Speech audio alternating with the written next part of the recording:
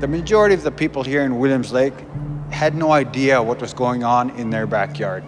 The impacts of this St. Joseph's Residential School has been felt from generation to generation to generation, ever since 1891. I went to St. Joseph's when I had just turned 6. We got stripped. We got put in, I don't know what we got put in, but my orange shirt was taken away. So I wear it today as a symbol of the healing that's taking place.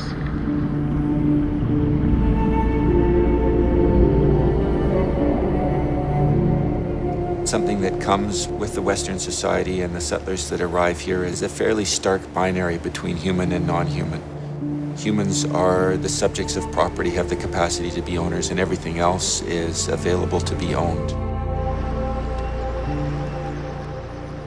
The salmon is the link between both the spawning grounds and the open ocean, and also provides the link between the families. Residential schools were set up to break the cycle of the family as a unit of socializing, educating, protecting.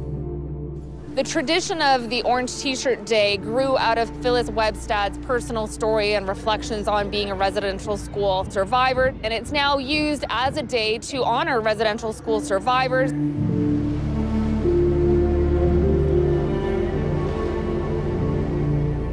We've thrived as Secwépemc people due to the salmon in a lot of ways. Our people have been fishing here forever. I mean, we've lived here for thousands of years. You get to know a place so intimately